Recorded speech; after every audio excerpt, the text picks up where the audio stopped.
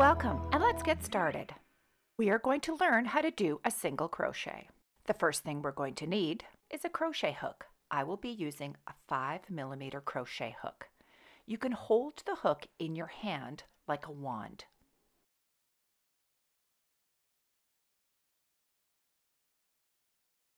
You can use any kind of 100% cotton yarn.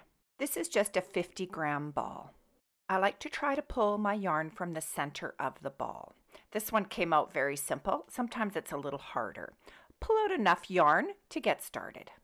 I will use the green color to make it easy to see. So with your yarn, we're going to start by making a slip knot. Just make a loop and then pull your yarn from underneath up into that loop and pull.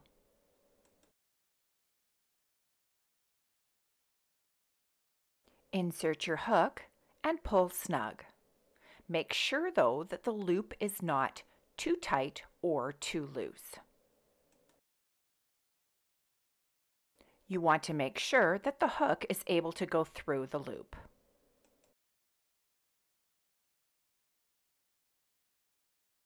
How to hold your yarn.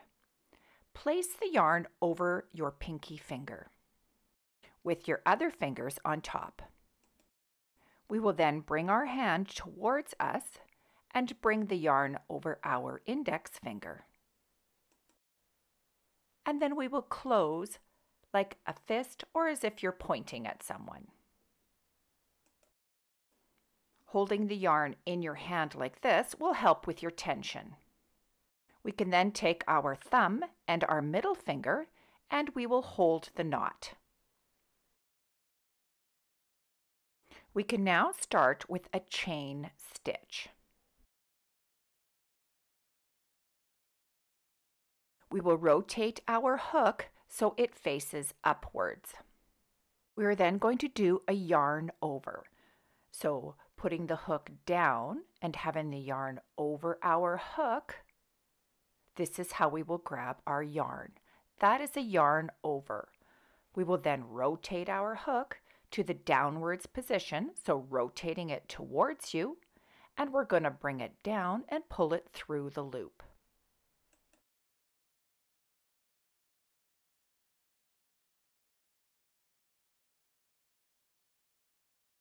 Once you have pulled it through the loop, you will rotate your hook back to the top, going towards you.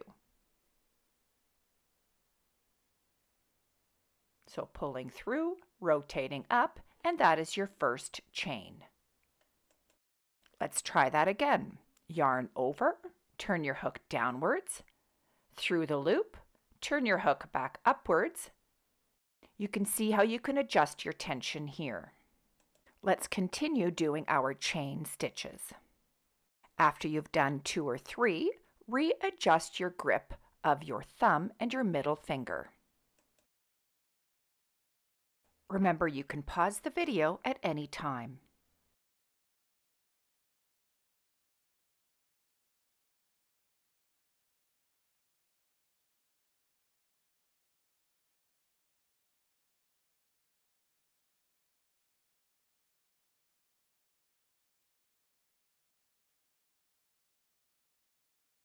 Your chain should now look something like this. You can always pull a little bit more yarn out of your ball to make sure that your tension stays nice and even. Remember to readjust your grip as often as is needed. Let's continue until we have made 21 chains or 21 stitches.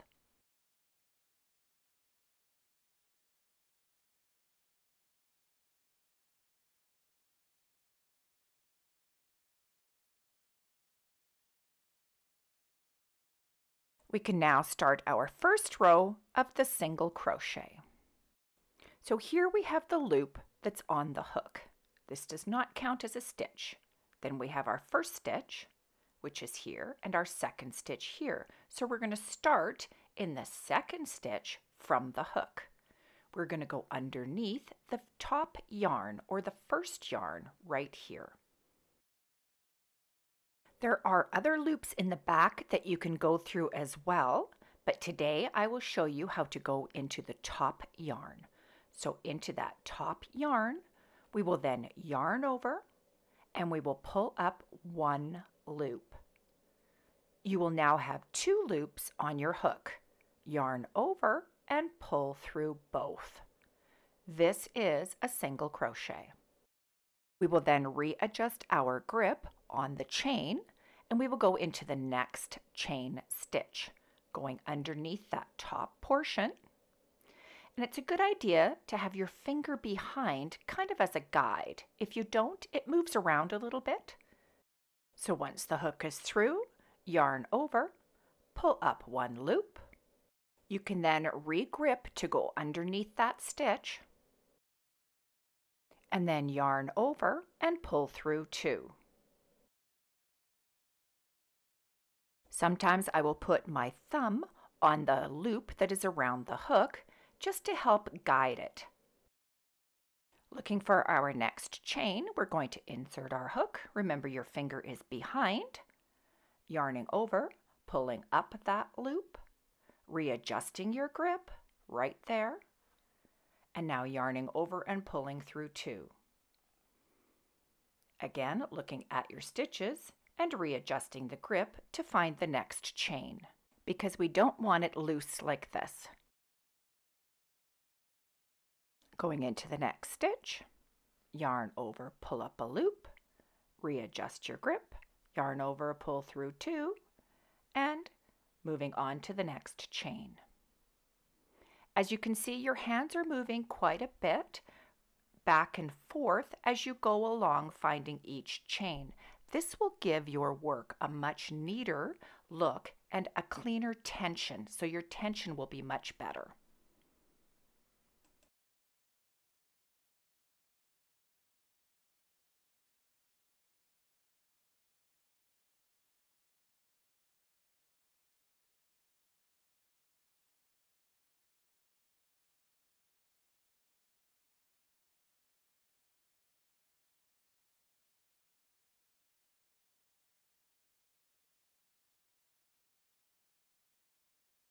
Your single crochet will now look like this.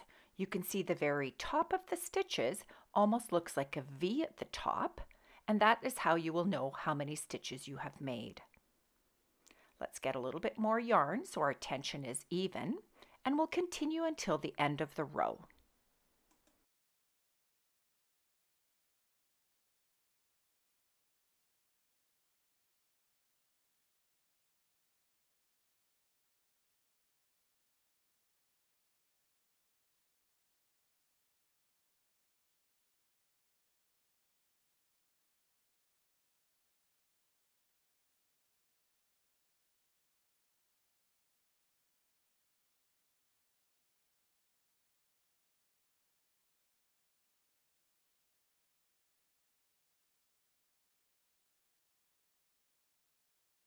You can see how sometimes I'll kind of wiggle the hook to get it into the stitch. This just helps if maybe the stitch is a little bit too tight.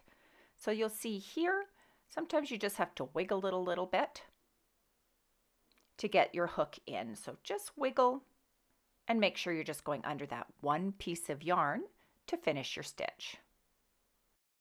At the beginning, this is our slip knot, and then this is our last stitch. So we're going to go into that last stitch right here. This is your first row. If you count the V's at the top, you should have 20.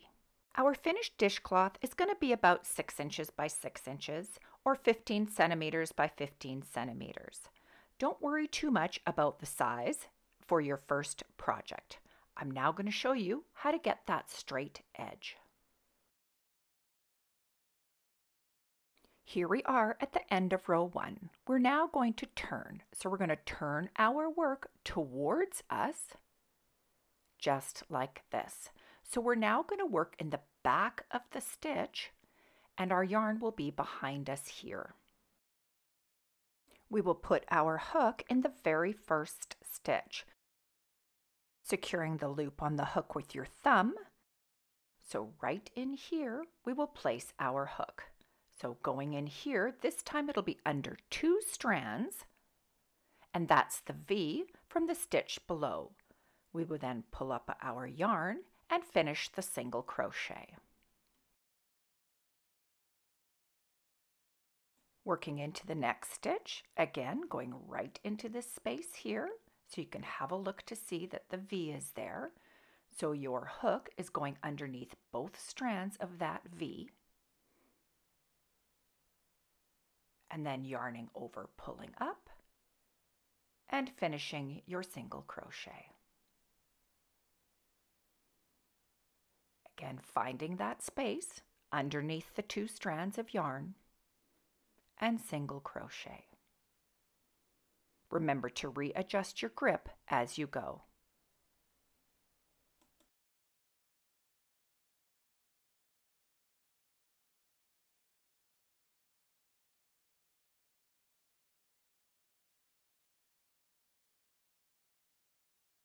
Your stitches should now look like this.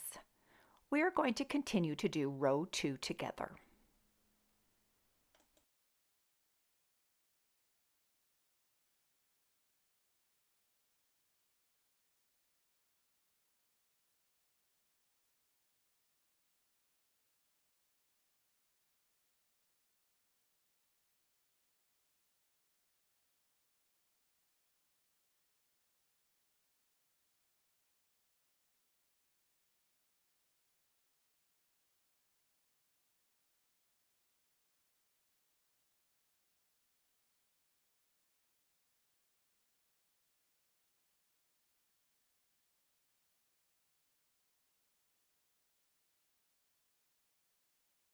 Make sure your hook is always going under both pieces of the yarn. Readjust your grip quite often, and making sure you pull enough yarn so your tension is even.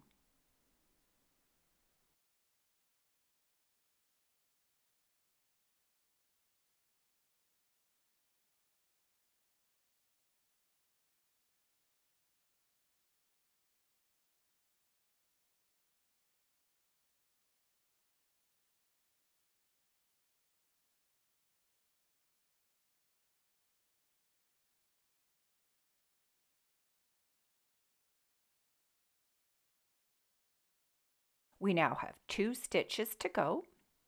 This will be stitch number 19 and then stitch 20. The last one can be a bit tricky. If you turn it towards you, you'll be able to make sure that you get under both strands of that yarn. So getting right in there for that last stitch and finishing our row.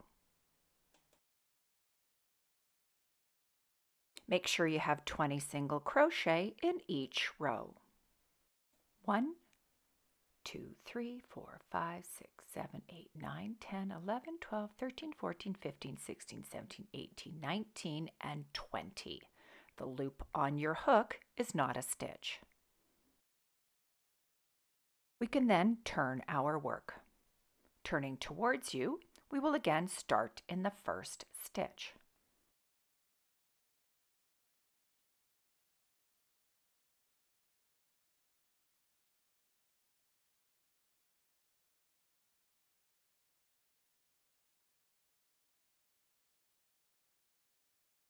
We will repeat row 2 until you have about 6 inches or 15 centimeters. I did about 20 rows.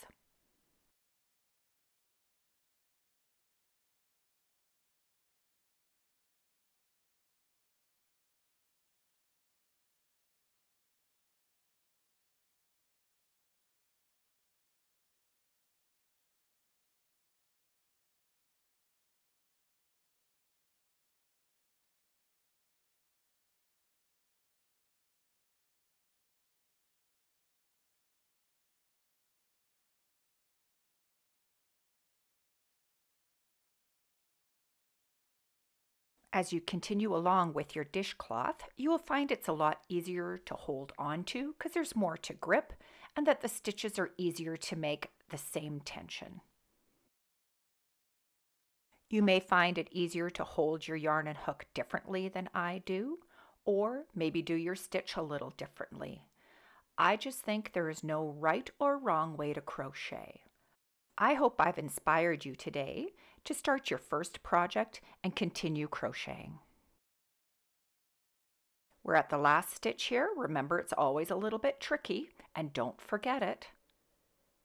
And there you go, another 20 stitches. Turn your work, and we will start row 4. I will see you at the end when you've done 20 rows. When you have reached your desired length, just cut your yarn, leaving about a 6-inch tail, and pull through. We can then take our darning needle and we will weave in our ends. The reason I say to have a pointy-ended darning needle, it's just because I like to weave my ends in kind of messy. So going in and out of the yarn, so not just going in and out of the stitches, but actually going in and out of the yarn. This makes for a really secure finish, and your dishcloth will last for many washes. I like to weave my yarn in at least 2 or 3 times, going back and forth to make the end very secure.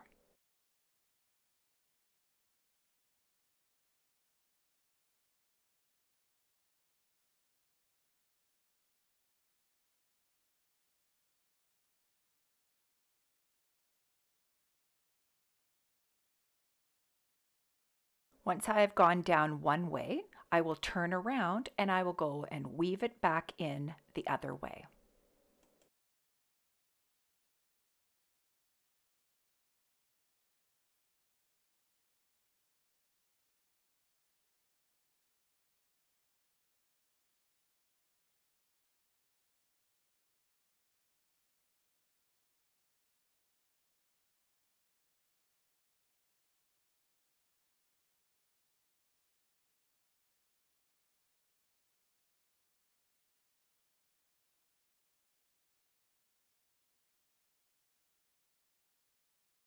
I will even go a 3rd time back. When I am happy how I have weaved my end, I will use my scissors to clip. We can then weave in our starting end as well. Thank you so much for watching this video. I hope you've learned something today and will continue the joy of crocheting. If you like this video, please be sure to subscribe to my channel and hit that like button. Thanks so much for watching again, and we'll see you next time. Bye.